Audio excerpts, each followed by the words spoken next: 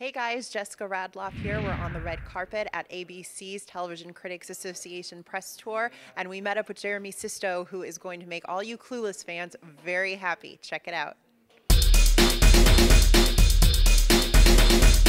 We did a piece the other day where Glamour had me drive around to all the old Clueless locations to see how they look now. I went to Cher's house, which is not in Beverly Hills. It's in Encino. This is news to you, maybe, or I don't think I had anything there. Yeah. And then Dion's house and the school. It was crazy.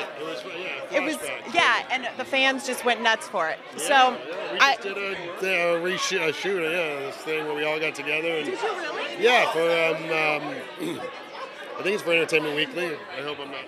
Oh my God, this is so exciting. Yeah, they got the whole gang back together, and we're all in it's like a high school reunion kind of theme, and it felt a little old, but you know, old enough to not care either. So.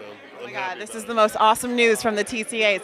Okay, so I don't know if you remember in our interview, but I asked you if people come up to you now and ask you to do Rollin' with the Homies, and you said they do. Oh, you came out to the... No, we did it over the phone. Oh, we did it over the phone, but I asked you if fans asked you to do Rollin' with the Homies, and you said they do, and now you're good about it, and you'll do it. So now that we have you on camera, can we get a little Rollin' with the Homies here? Something like, Rollin' with the Homies.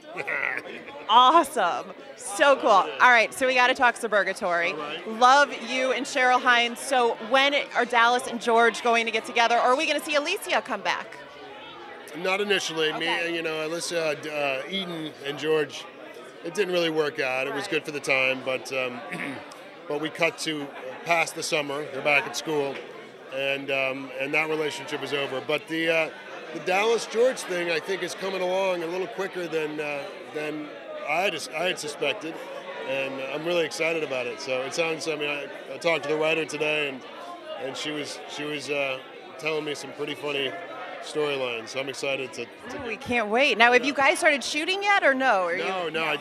We start about a week or so, and so actually today was the first day back, getting together with people and talk about what's going to come up, and it's fun. I'm so happy to be doing it. That's so awesome.